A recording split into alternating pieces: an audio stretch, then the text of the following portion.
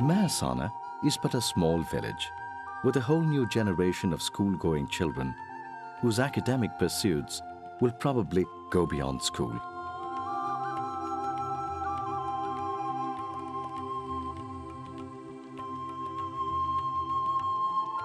Arpita, a small farmer's daughter, will be one of them.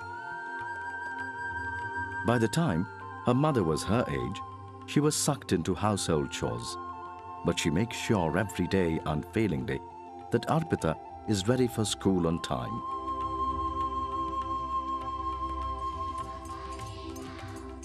And this is the school Arpita comes to, a school that epitomizes the hopes of a generation that sends their children here in the hope that the generation to follow will be a more knowledge-empowered one and worthier of a better life. અમે તો અમારા ભવિષ્યમાં જોયું નથી પણ એને સારી સ્કૂલમાં ભણા એનું ભવિષ્ય સુધરે તો અર્પિતાને મોટી કરી ભણાવીને ડોક્ટર બનાવીને લાઈન બનાવવાની છે.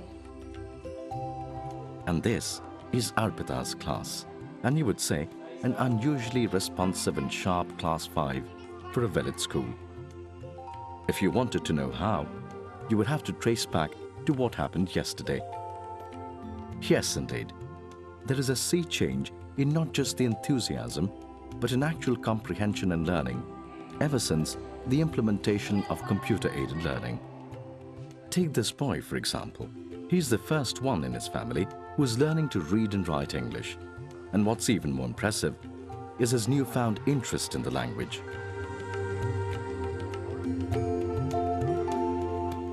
Arpita's interest lies in computers. Who knows if Arpita wouldn't be an IT professional of tomorrow.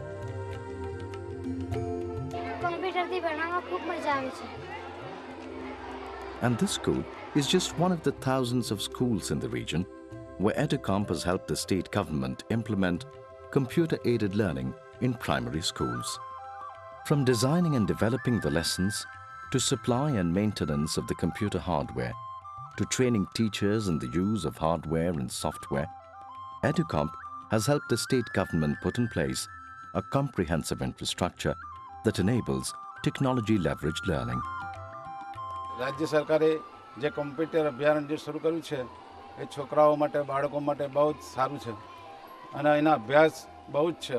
કમ્પ્યુટરથી છોકરાઓ બહુ હોશિયાર થાય અને વિકાસ થાય એના માટે જે સરકારે જે આ કમ્પ્યુટર આપ્યા છે શાળાઓમાં એ બહુ જ સારું છે.